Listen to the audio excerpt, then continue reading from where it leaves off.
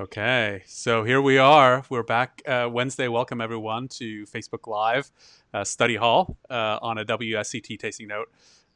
Sorry about last Wednesday when we had a little bit of technical issues, but we've resolved all those, and we're really happy to have Monica back with us today to take us through actually a tasting note for, and I'm not going to reveal what it is, so I'll actually just hand it on over to you, Monica, and have you start talking. How's that? Okay. Here we Well, go. welcome.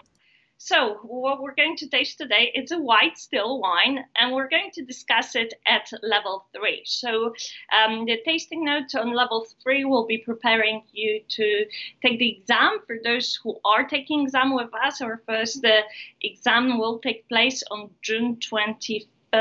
So, I hope you are all getting ready, getting prepared, and studying. And I hope this will walk you through the studies and will help you out in your preparation if you're working on your tasting notes and you're working on your tasting technique. So we're diving in. White still wine. What do we start with? It's the appearance. So I'm having a glass of wine in front of me.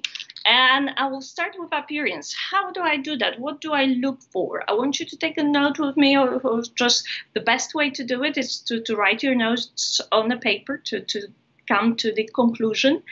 But if you don't have it, just look at the screen. We'll try to show you the notes later on if that will be possible. But let's go through appearance. So first things you want to start with when you sit down at your exam, and I'm going to give you a few tips for the exam. First thing is look at your wine and smell your wines. So that's number one. You will have a white and a red. Be careful and make sure that your white wine is a dry wine. If the nose shows you that this may not be a sweet, the dry wine, and it is a sweet wine, make sure you taste your red before your white. So if you taste the sweet wine before your red wine, it will affect your palate. So make sure you don't make that mistake. So first, you started with assessing what kind of wine do you have in a glass.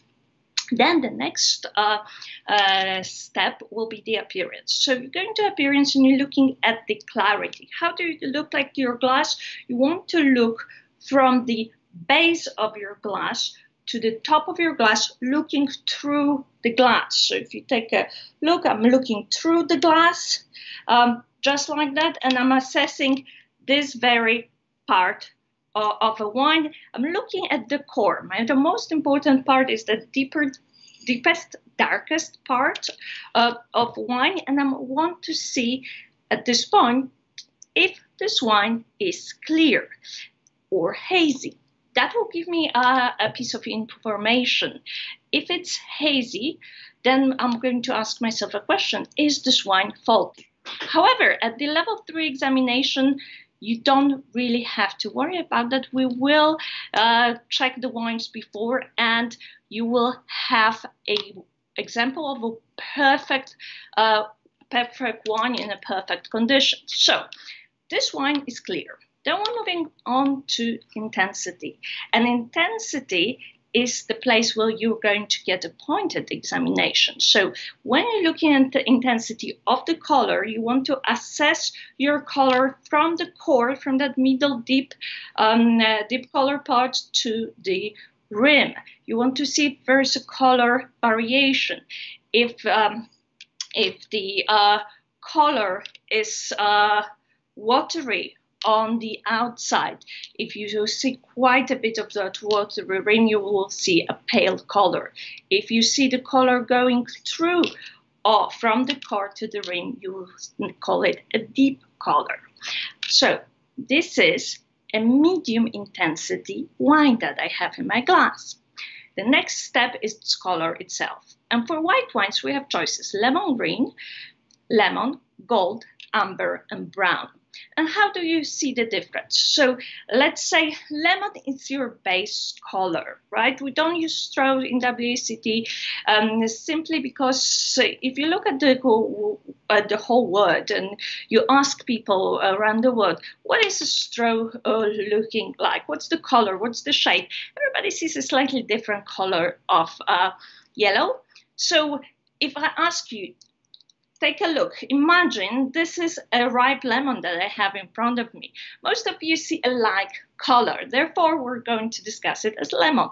So lemon with a little bit of green tinge to it that often indicates youth. It will be lemon green. But lemon with a little bit of orange into the color, it will indicate gold. Then that gold, when it has a little more brown, the lemon with a little more brown shade to it will be amber.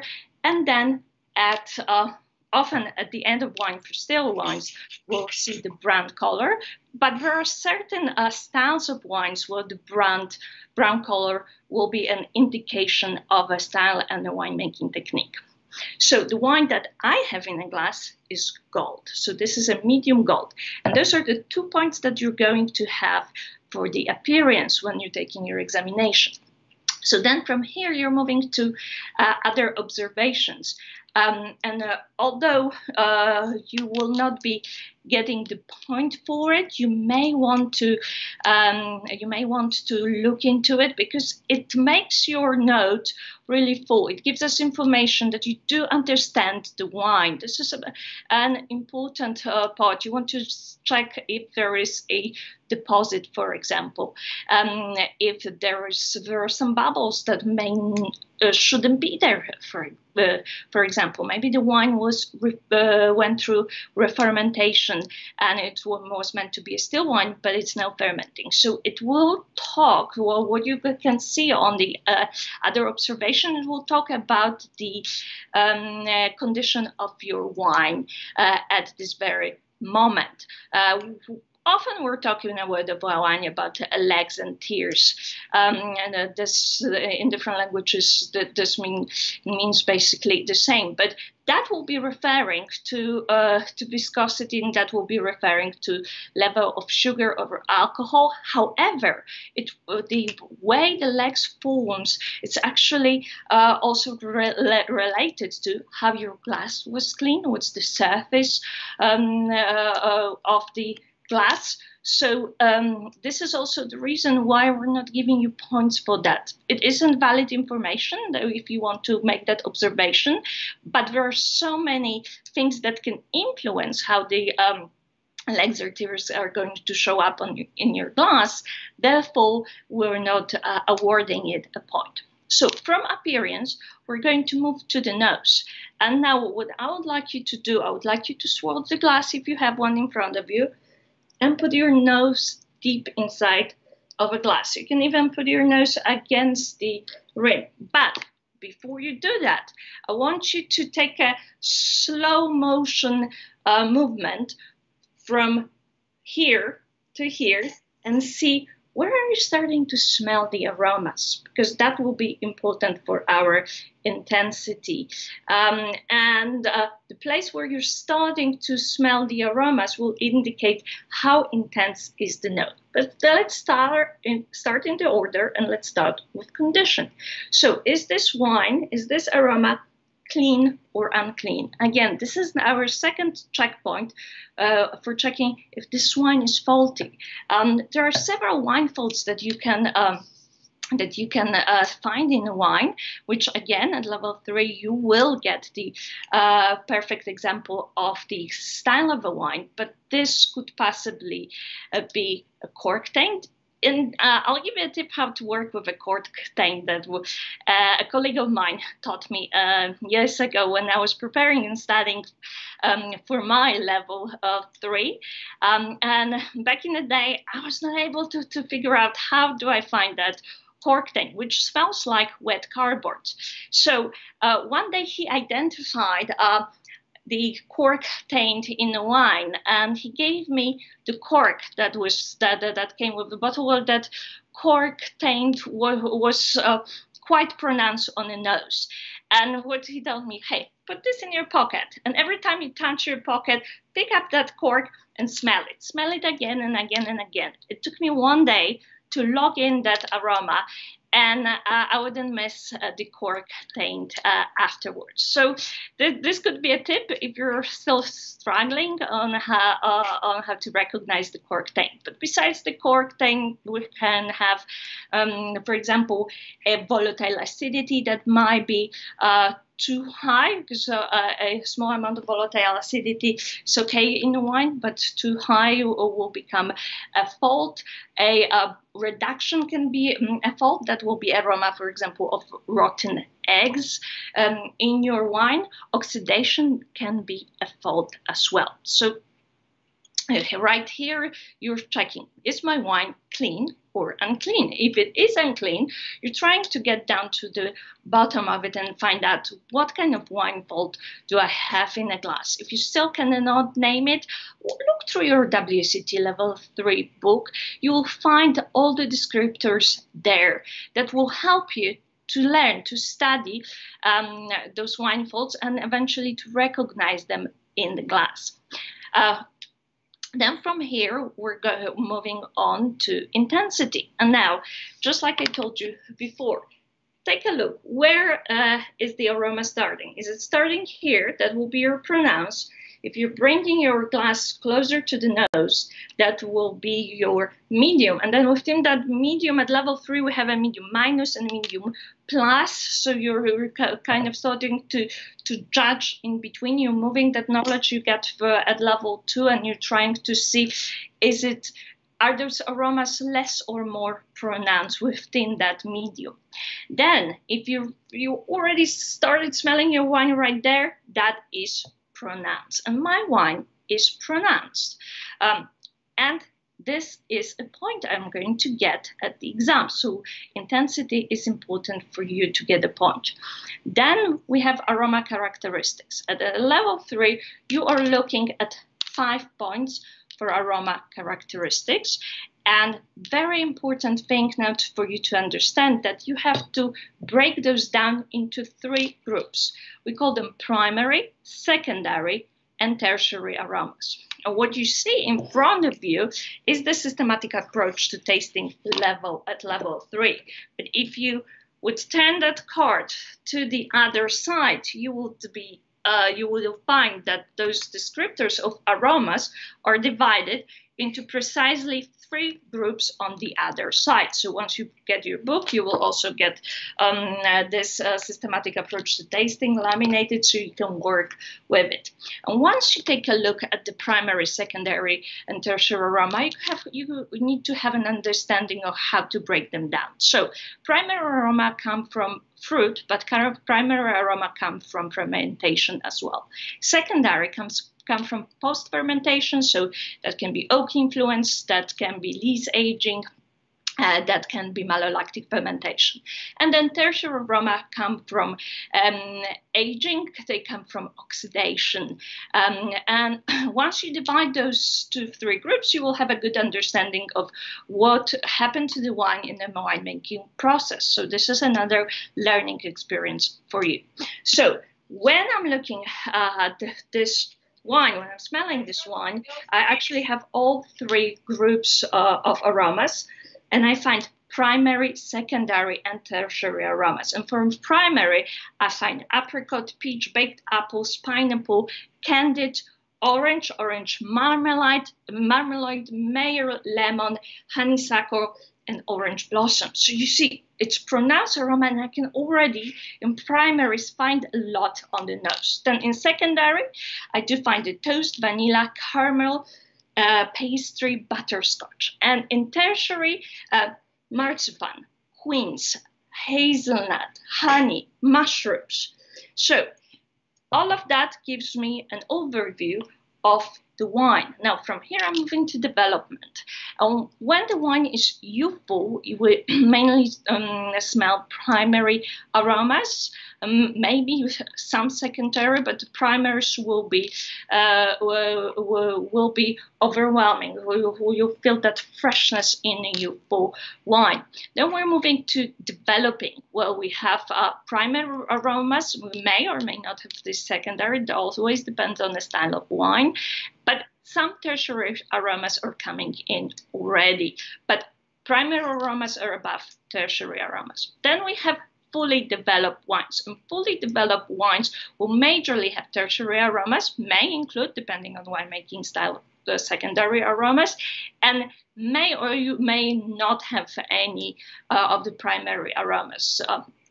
And tired past its best will not only have tertiary aromas alone, but it will actually lose its freshness. It will lose the fresh character of the fruit. It can be flabby. So that is the wine that you don't want to drink anymore. So development of this wine is developing. Then when we're moving to the palate, and when we're moving to the palate, I would like you to take a sip. Make sure you put your wine around your full mouth, so you squish your wine around your mouth. And I will use the spittoon, and I encourage you to use using the spittoon as well.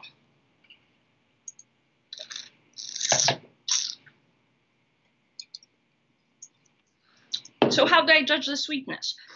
Sweetness, you're going to judge based on what you feel for a systematic approach to tasting, not precisely, not only based on any residual sugar content that you would check in laboratory. So this wine is sweet. And when the wine is dry, you pretty much don't feel any sweetness on your tongue. With off dry, you can feel some of the residual sugar, but the wine will finish dry. With medium dry, that sweetness notion will be higher, but will still be balanced with the acidity. With medium sweet, you could already think, okay, this wine could be served with the dessert, but the acidity here and the level of sugar, residual sugar, is still not allowing me to put that in the sweet category. And the sweet category is like once you get the sweet wine that can be paired with the dessert, that will balance the sweetness with the dessert. This is your sweet wine. Examples I will show you at the end, because I don't want to give away what this wine is, because I want you to take your options. But now the luscious. Luscious is what we would find in lusciously sweet wines that come with extremely high residual sugar level, and those will be, for example, Pedro Ximenez Sherry, or Roast Glen Muscat. Then we're moving to acidity. So we have a sweet wines, and what balances sweetness is the acidity. So if you're looking at the sweet wines, you always want to check what is my acidity level. Very often students will say low because that sweetness is so overwhelming they don't taste the acidity. Check back with how much saliva you're producing. Focus on that very notion alone, and you will see, for example, like in this one, that the acidity is high. Very often will be from medium to high. The more refreshing the sweet wine is, the higher the acidity is. When we're discussing white wines, we're going to skip tannins at this level. And then we're going to move to alcohol. Important thing to understand here, and I see that some students don't always check back with that. We do look at the alcohol level. However, some of the wines may feel hotter than others than the alcohol level is showing. But the general rule here is below 11 we have low alcohol wine, mediums from 11 to 13.9, and above 14 it is high. It is different for fortified wines, and keep that in mind as well. But this wine has a high level of alcohol. Then we're moving to body. And body constitutes of several structural components of the wine. So if we're looking at sweetness, the more sweetness you have, the higher the body, the fuller the body. The more tannins, if you have the red wines, the higher the tannins. However, it depends what kind of tannins do you have. If you do have tannins that is ripe, it will add to the body. Then alcohol also adds to body, and intensity of flavors will also add to that notion of body. However, acidity or astringent tannins will bring the body down. So in this case, there is a full body wine in my glass. Then from here, we're moving to the flavor intensity. Of course, for this wine, this is a still wine, so we're skipping the most flavor intensity. And in this case, this is also pronounced. Another good tip to give you here to understand the intensity. Intensity for most of the wines, it is alike between the nose and the palate. In some cases, it may be off of for one. So let's say it was medium plus for one for the nose, and then it will be pronounced for the palate. Usually it is higher for the palate. If there's a difference, it will be higher. There are several factors that can influence that, including the alcohol. So this is also a pronounced intensity of flavors. From here, we're moving to flavor characteristic, and you have only 3 points here. So remember, we're discussing 5 points on the nose, and I haven't mentioned that, so I'll mention it now. That a very important thing for you here to understand is that if you have primary, secondary, and tertiary aromas and flavors, you have to name one for each group, from each group, to get the point. If you don't, you will miss a point. So if this wine has primary, secondary, and tertiary aromas, you have to make sure that you will name one from each group in order to get all 3 points. If you're only going to call primary aromas in a wine that has secondary and tertiary, you will only get one single point. And you want to collect as many points as you can because you want to pass at distinction level, right?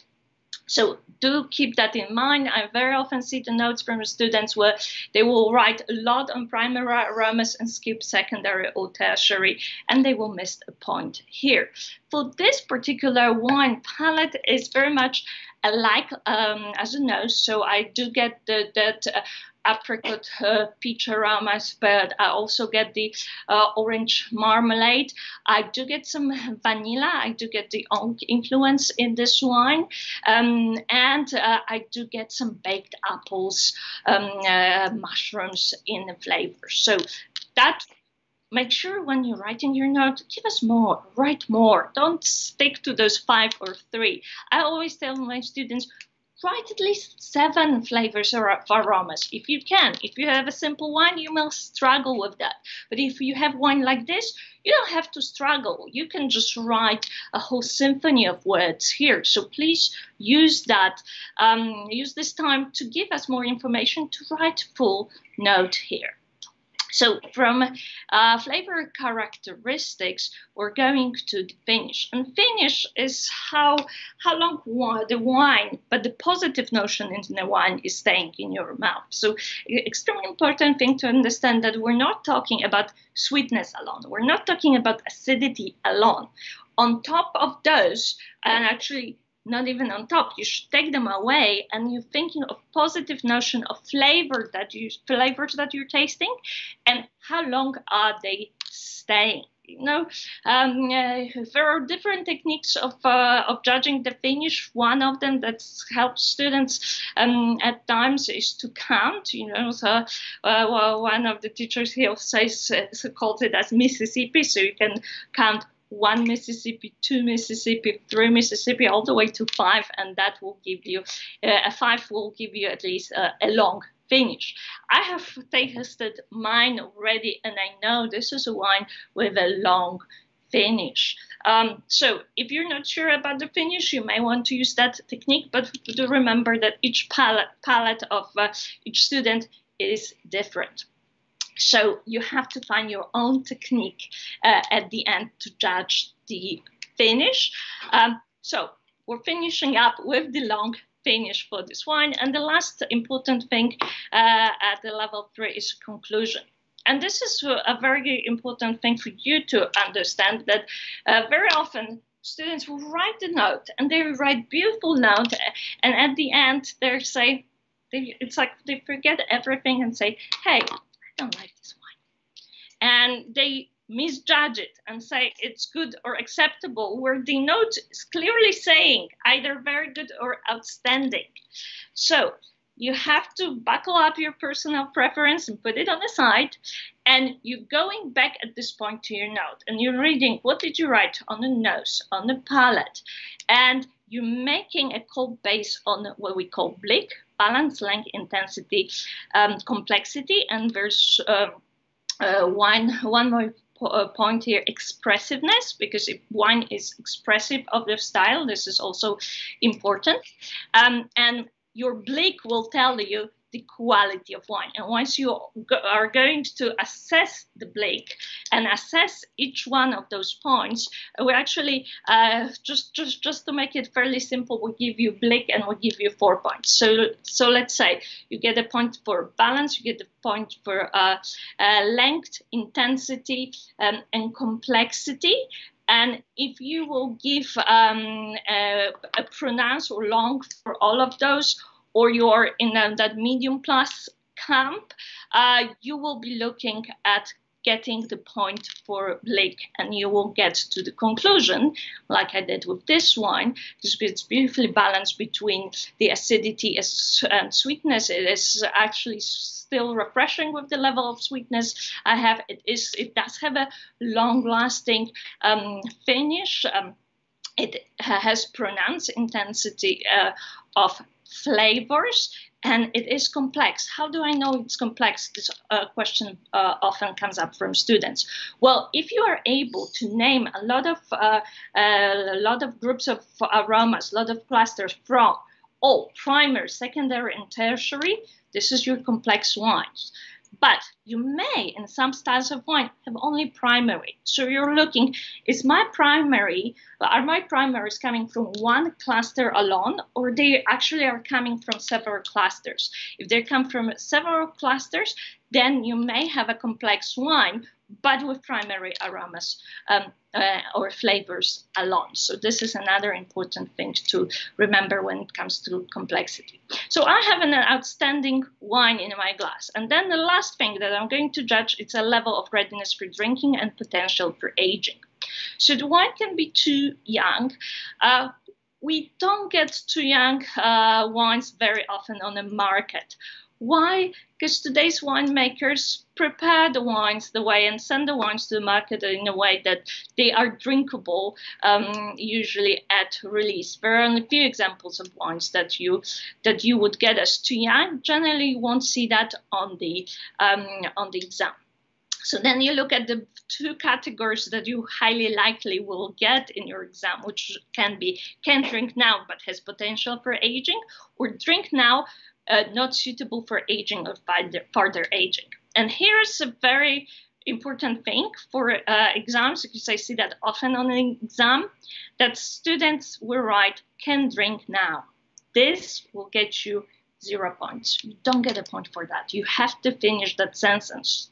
So you have to say, but has potential for aging, or it's not suitable for aging or further aging. So this wine that I have in glass has potential for aging. How do I know that? Well, first of all, it has a high juicy acidity, and this is one of those factors that will make this wine live longer.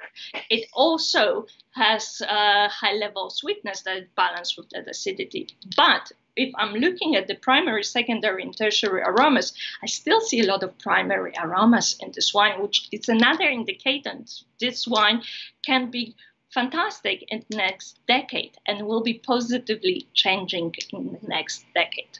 So now that you know what the wine is, I'm going to read to you what was my note, and I would like you to write down in the chat box underneath, what do you think this wine is? So appearance is medium gold. The wine has pronounced intensity of aromas, showing primary, secondary, and tertiary aromas, and those primaries are apricot, peach, candied orange, and marmalade, mayor, lemon, honeysuckle, orange blossom, ginger, and saffron. For secondary, I have toast, vanilla, caramel, and butter, scotch, pastry, and brioche. And for tertiary, marzipan, quince, paste, dried yellow apples, mushrooms, dry lemon, and honey. It is a developing wine. It is sweet wine with high acidity, high alcohol, full body, pronounced flavor intensity, with the primary flavors again of the orange, marmalade, baked apples, pineapple, lemon, secondary toast and vanilla, and tertiary marzipan, quince, dried yellow apples, and mushrooms. And this is outstanding quality wine with potential for aging.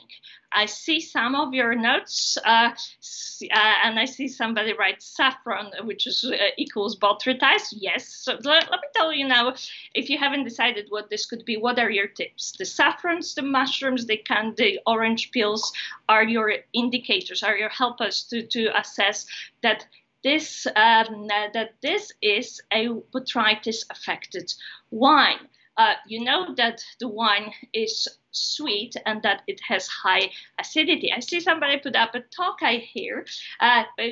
One of those things that will differentiate this wine are the secondary aromas and flavors that are including the vanilla. And that is an indication of oak aging. This is another thing to look for when you're trying to figure out what the wine is. And I see a few people now showing up what the wine is, including Jennifer and Katarzyna. Yes, it is a Sauterne. Sauterne will have a higher alcohol, will have the influence of oak. Often Sauternes, in a production of Sauterne, we will use a percentage of new oak, and that will make a difference. Tokaj usually has that zesty, juicy acidity that comes from purmint and will not have that much of the aromas of the well, the sweetness will be there, but the acidity will be higher, will be juicier, and will have aromas of oak that will be so pronounced as in Sauterne. And another thing, somebody put the Inniskillin, and when it comes to the ice vine, you will not get the botrytis notes. So that would be another difference here in the ice vine. Berries for ice vine generally are in botrytis ones. Well, thank you so much. What I'm going to show you now, I'm going to show you what the wine was. This is actually a wine that we're using for our level 3 wine kit, because with level 3 now we're offering wine samples so you can taste along with our tutors. And this was a Castelnau de Suduro 2010 Sauterne. So you did see that age in the color, you'd see that indication of aging also with the tertiary aromas on the nose and on the palate. Wine had 14% alcohol. That's why we considered it high alcohol as well. So thank you so much. See you in the next study hall. Prepare for your exam. If you have questions to us, write to us. We're always happy to help you on your journey to study wines. Thank you. Great. Well, thanks so much, Monica. Thanks, everyone, for joining us this Wednesday. And make sure to check us back out on Monday. We have a new trivia game, and we'll have some details on how that's going to be working on our Facebook page as well. And we will have another study hall here on Wednesday. In the meantime, stay safe, drink well, And thanks so much for joining us. Cheers.